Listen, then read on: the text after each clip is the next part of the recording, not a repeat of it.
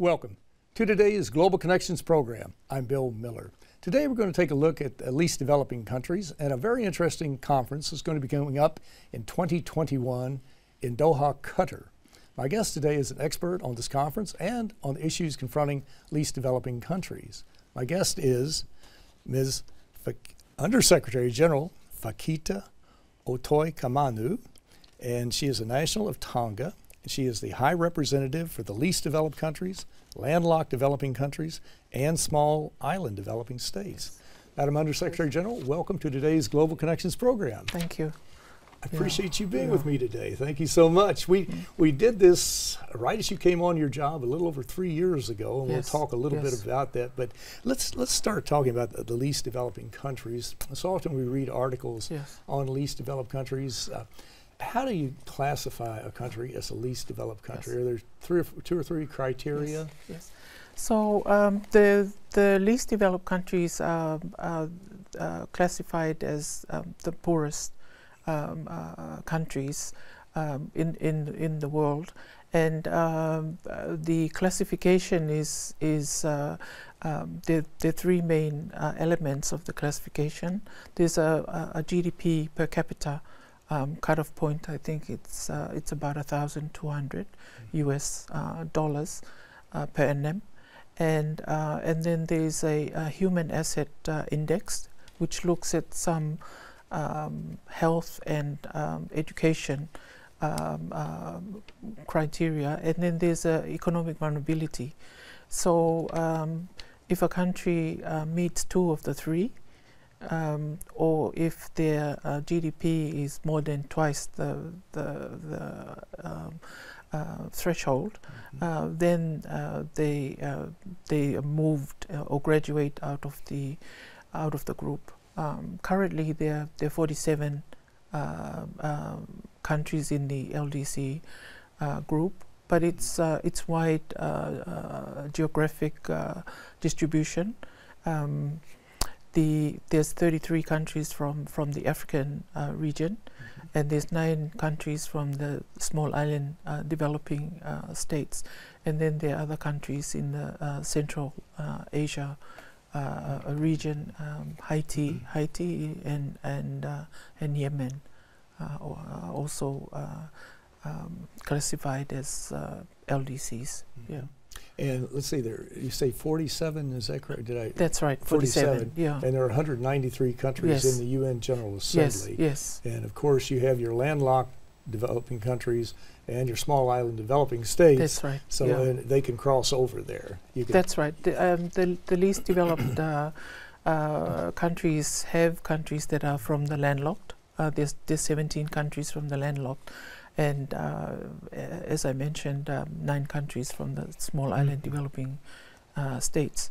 But the grouping of the landlocked and the least developed and small island developing states is 91 countries in total. 91 in total. Yes. I see. Yeah. And you brought up an interesting term, graduate. Yes. And I would bet every country wants to graduate to the next level and to move away from the least developing LDC status. How many in the past have graduated, just roughly? So in the first 47 years of the group, only 5 countries have graduated, but the assessments are done every 3 years. So the last assessment was undertaken in March 2018, and now we have 12 countries at various stages of graduation. Oh, 12? Yes. Oh, that's very good.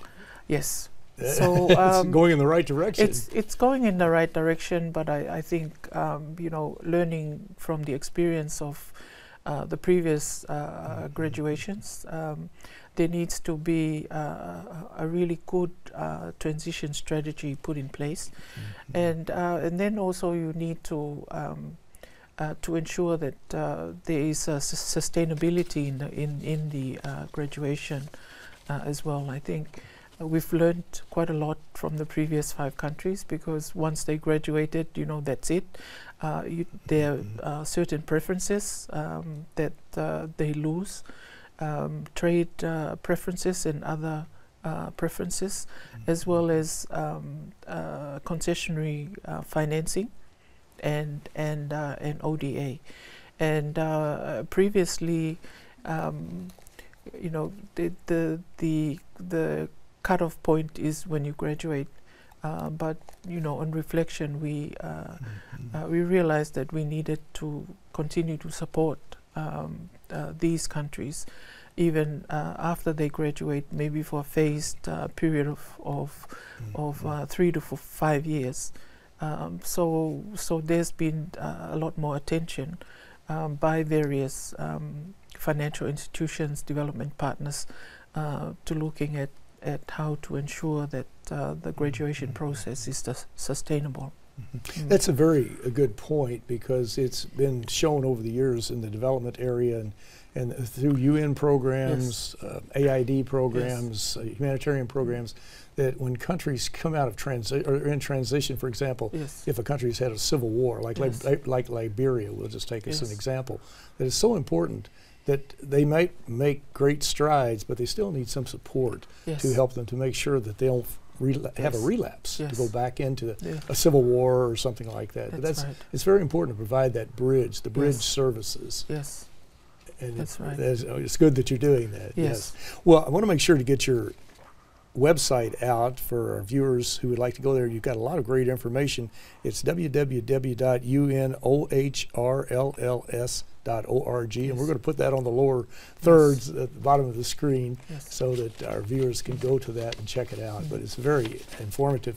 Now, in the opening, I mentioned that in March of 2021, you're going to have a major conference of the least developing countries. Tell me about that conference. What it'll be in Doha, Qatar. That's right. And what will be the theme of it? So these vulnerable groups of countries, the member states and the international community developed a 10-year program of action, which really is the blueprint, you know, for the LDCs over the next 10-year period, because the current program, Istanbul Program of Action, is at its last year this year, and then so next year at the conference they'll be signing off on the next 10-year program for the LDC group. And it's an opportune time because it also coincides with the last 10 years of the 2030 agenda, and as well as the decade of action, which the Secretary General launched earlier this year. So you know, it really provides a platform for the member states and the development partners and the international community, including the United Nations system, to really focus on these vulnerable group of countries. And it's often said that, you know, the success of the 2030 agenda will be dependent on how successful the Sustainable Development Goals achieved in these groups of vulnerable countries.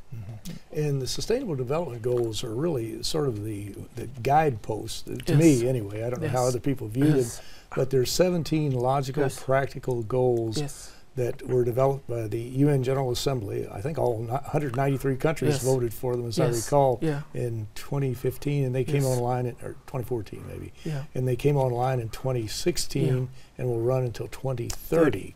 And so we're now a third of the way through that, and we have 10 more years to go. And of course, 2020 is a major year for many reasons, but these Sustainable Development Goals are so important to eradicate poverty, to eliminate hunger, to promote gender equity, to empower women, to reverse hopefully reverse climate change, and so many other important goals to help really to create a better world. And so these are all being incorporated by all of the LDCs and all the countries you work with, I assume. That's right, yes. They've I mean, the SDGs was signed off by all the member states, both the developed and developing states. There's things that happen, and we see one right now that we hadn't planned. Well, climate change is getting worse by the day. It seems like every time I pick up a newspaper, I see a scientific report that says, uh-oh, the North Pole is melting faster, Antarctica is melting faster, the oceans are rising. We see that cities, all of the cities that are on their maritime cities, so to speak, are taking precautions to see how they can stop the oceans from coming in. Miami, Florida, you've got it in all over the Bay of Bengal and Bangladesh, just all around the world. How has climate change played into this issue as far as maybe slowing down some of this growth or some of the gains? Well, the least developed countries are among the most vulnerable to the impacts of climate change, because you have the natural disasters, but then in some of the countries you have problems with drought and flooding, in addition to the the slow onset of sea level rise. So I think one of the biggest challenges is the shifting from fossil fuel to renewable energy, because this group of countries are also half of them don't have access to electricity. So energy is a big issue with them as well.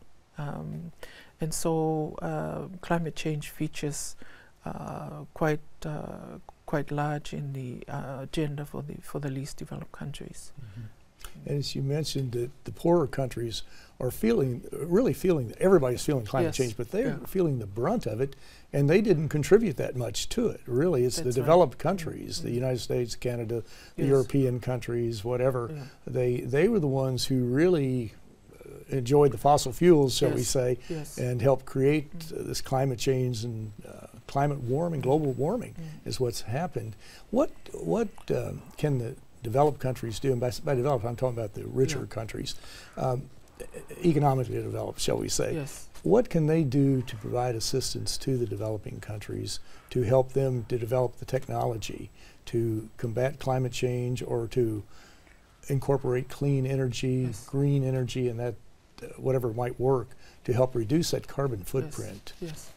Well, the least developed countries, of course, they at the Secretary General's Climate Summit in September last year, they had a LDC package, which contained really ambitious targets and commitments towards dealing with this climate issue. And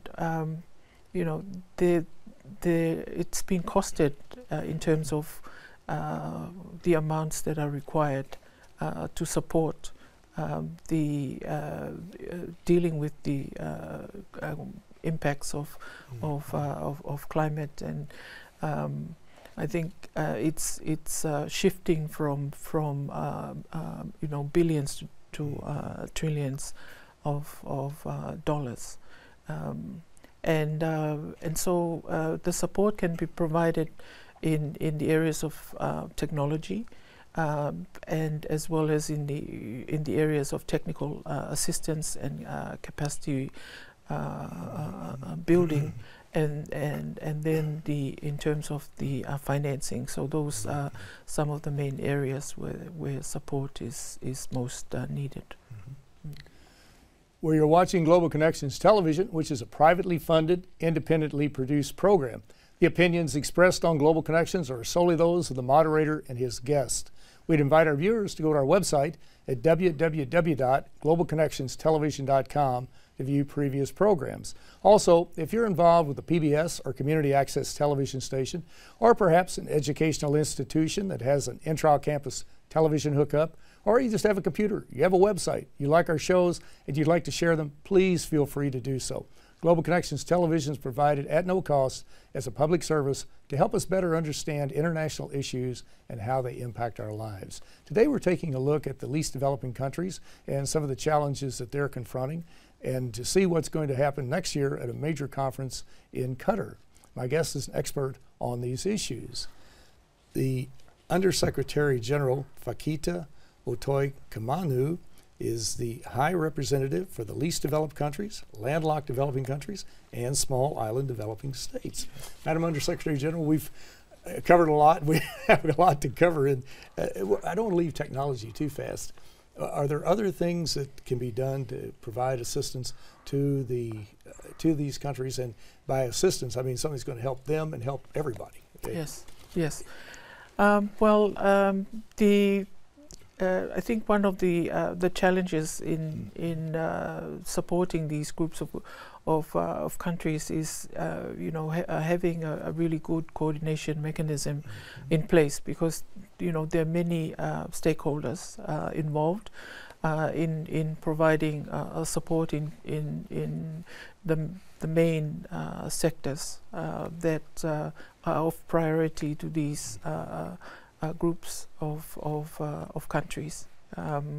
So the United Nations system, various agencies provide a lot of support as well, and then at a bilateral level, and then there's also regional support to these groups of countries. And then in addition to the direct grants, you have loans, and then you have also technical assistance and other aid in kind. So there is quite a lot of support that is provided, and of course there are targets. These targets for the level of ODA that should be provided to the least developed countries as well. Yeah. ODA, Official Development Assistance. Official Development Assistance. Is yes. 0.7% of the gross domestic product. Yes. Okay. And I think half of that should be targeted to the least developed countries. I think only maybe 5 or 6 countries have met the target. So there's still some commitments that need to be fulfilled in that area as well. Direct foreign investment is also quite important, and the exports of the LDC countries, because it's currently less than 1% of the global trade. So the ambition and the targets that have been set by the member states and the global community should really support these groups of countries to move out of the LDC category and graduate. And as you mentioned, 0.7%, which is a very modest sum. Yes. Every country, economically developed country, can afford that. Yeah. And as I recall, that came out of a Monterrey, Mexico summit many years ago. But as you mentioned, only 6 or 7. Yes. Most of them are Scandinavian countries that have actually complied with that very modest target. So it would be very helpful if they could do that. Yes. Well, as you look over the horizon here at what's upcoming, and I know we're dealing with climate change and funding. Yes. Those are probably the 2 major issues. Yes. Do you see other challenges confronting the least developed countries? I think one of the main challenges that the least developed countries face is structural transformation, and to sustainable development, and that has been something that and it's caused, you know, by the lack of ability to deal with the shocks, you know, whether it's economic or financial or environmental shocks. So the economic vulnerability, then there's the environmental vulnerability, including impacts of climate change. Then you look at in the area of energy, and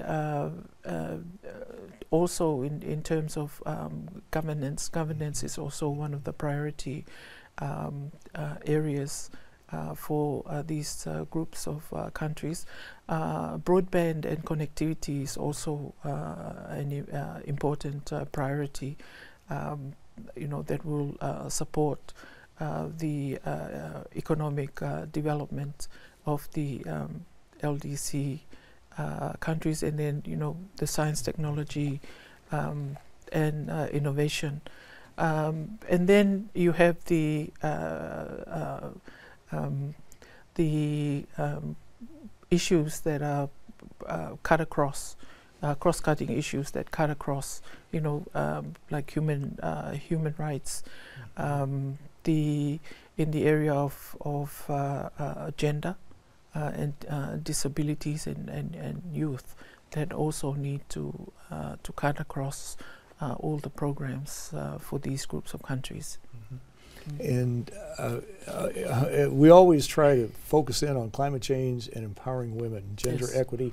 How important is it for every country to empower women, to be part of the solution to deal with these problems that we're confronting? It's very important for the least developed countries, and there are certain areas where they've really progressed. For example, in you know, the percentage of women represented in parliaments. I think the LDCs have, you know, quite good record in that area. But you know, there are certain other areas. For example, the violence against women, and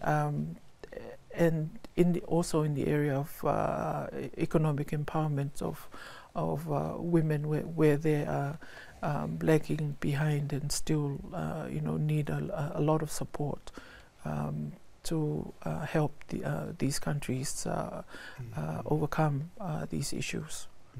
Now, I mentioned earlier that we did a taping about a little over 3 years ago, right? She came on the job.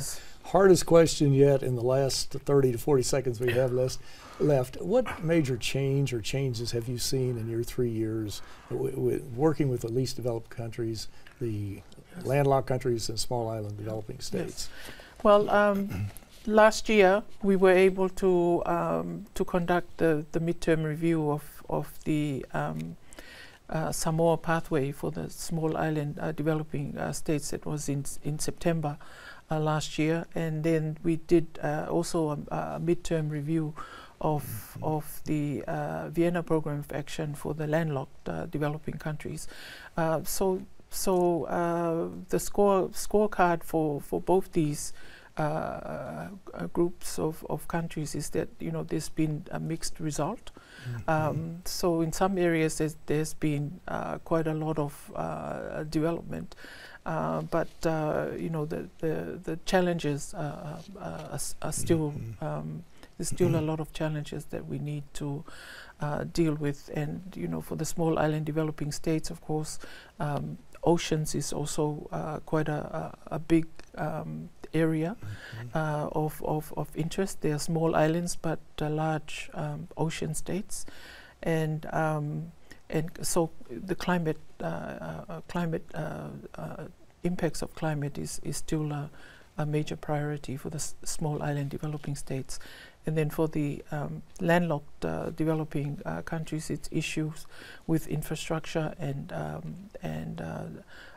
transit and access to ports for export and movements of goods and services are still, there has been a lot of improvement, but there's still a lot of challenges to be dealt with. Well, Undersecretary General Fekitamoeloa Utoikamanu, you're dealing with some very important issues, major issues. These are life and death issues, and I want to thank you so very much for being with me today and bringing us up to date. And thank you for a very interesting and a very informative program. Yeah, thank you very much. Thank you. I'm Bill Miller. Thank you for joining us today on Global Connections Television.